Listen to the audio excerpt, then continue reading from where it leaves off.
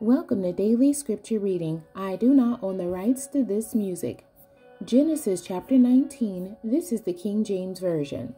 And there came two angels to Sodom at even, and Lot sat in the gate of Sodom. And Lot, seeing them, rose up to meet them, and he bowed himself with his face toward the ground. And he said, Behold now, my lords, turn in, I pray you, into your servant's house, and tarry all night, and wash your feet, and you shall rise up early, and go on your ways. And they said, Nay, but we will abide in the street all night. And he pressed upon them greatly, and they turned in unto him, and entered his house. And he made them a feast, and did bake unleavened bread, and they did eat. But before they lay down, the men of the city, even the men of Sodom, come past the house round, both old and young, all the people from every quarter. And they called unto Lot, and said unto him, Where are the men which came in to thee this night? Bring them out unto us, that we may know them. And Lot went out at the door unto them, and shut the door after him, and said, I pray you, brethren, do not so wickedly. Behold now, I have two daughters which have not known man. Let me, I pray you, bring them out unto you, and do ye to them as is good in your eyes. Only unto these men do nothing, for therefore came they under the shadow of my roof. And they said, Stand back. And they said again, This one fellow came in to sojourn, and he will needs be a judge. Now will we deal worse with thee than with them. And they pressed sore upon the man, even Lot, and came near to break the door. But the men put forth their hand, and pulled Lot into the house to them, and shut to the door. And they smote the men that were at the door of the house with blindness, both small and great, so that they wearied themselves to find the door. And the men said unto Lot, Hast thou here any besides son-in-law, and thy sons and thy daughters? And whatsoever thou hast in the city, bring them out of this place. For we will destroy this place, because the cry of them is waxen great before the face of the Lord. And the Lord hath sent us to destroy it. And Lot went out and spake unto his sons-in-law, which married his daughters, and said, Up, get you out of this place, for the Lord will destroy this city. But he seemed as one that mocked unto his sons-in-law.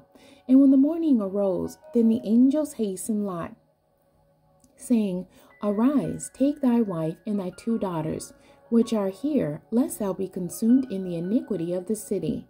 And while he lingered, the men laid hold upon his hand, and upon the hand of his wife, and upon the hand of his two daughters, the Lord being merciful unto him. And they brought him forth, and set him without the city.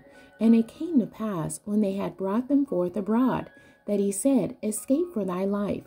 Look not behind thee, neither stay thou in all the plain. Escape to the mountain, lest thou be consumed. And Lot said unto them, O not so, my lord. Behold now, thy servant hath found grace in thy sight, and thou hast magnified thy mercy, which thou hast showed unto me in saving my life. And I cannot escape to the mountain, lest some evil take me and I die. Behold now, this city is near to flee unto, and it is a little one. O let me escape thither. Is it not a little one?